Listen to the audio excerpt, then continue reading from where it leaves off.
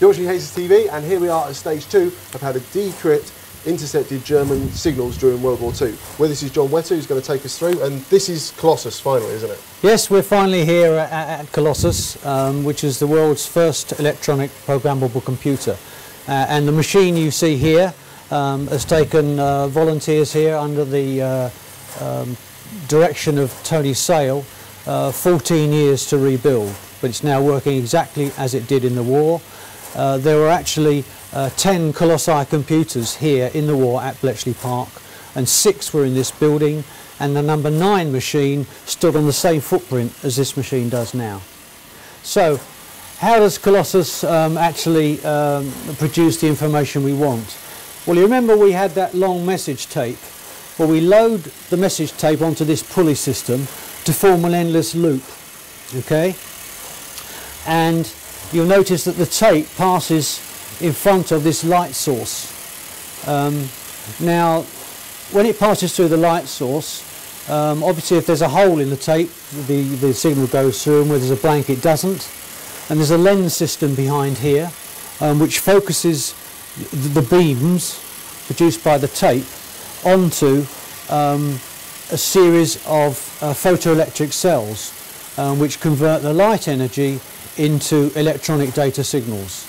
And to give you an idea of the speed of the machine, the linear speed of the tape passing through the light is about 30 miles an hour, which equates to reading this tape at the rate of 5,000 characters per second, which equates again input data to the computer of 5 signal channels of 5 kilobits per second plus a synchronizing channel. So the total data rate into the machine is around 30 kilobits per second. So we've now converted the light signal into electrical impulses, ready now for the machine to actually analyze.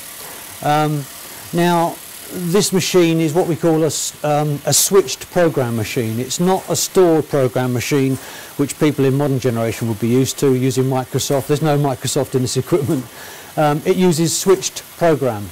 And what do I mean by switched program? Well, if you look at this display here, this switch panel, this plug panel here, and the jack panel there, it's a combination of those which produce the program which the machine will analyse the tape from.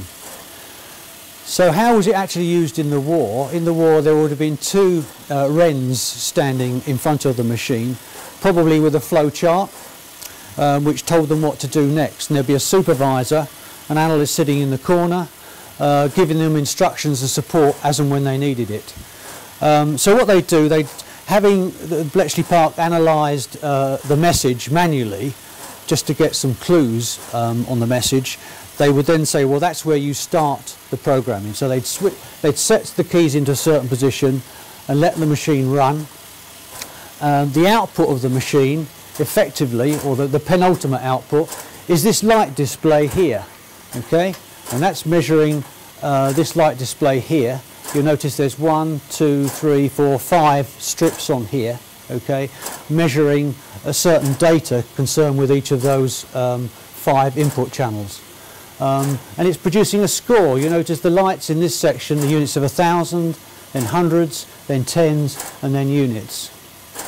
And you get a certain score on the machine. At the moment it's reading, I can't read it properly, but it's probably reading about 2,100 and something, okay? And what you're trying to do is to build the score up to a maximum, and the maximum might be in the order of, say, 3,000. And so what they do then, they alter the program and then see what the score does. Does it go up? Does it go down? If it goes up, fine, you go on to the next stage and so on. So you gradually build up the score on this display until you reach a peak. And as you go back over the peak, you know where you've got to in terms of the optimum position. And when you've got to that optimum position, the computer's effectively saying, I'm now in a position to give you those wheel settings, the wheel start positions which you need to decrypt the message which we put on the machine. And what you do then is you actually throw one of these keys here, and out on this printer should come the wheel start positions.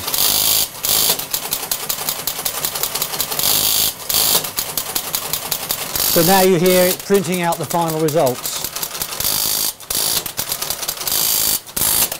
So having completed that printout, that's the data we take through to the tunning machine, okay, which will give us the final decrypted German message. Okay, so check back soon on HCTV when we're going to have a look at what goes on with the tunning machine and how we get our final message out of it.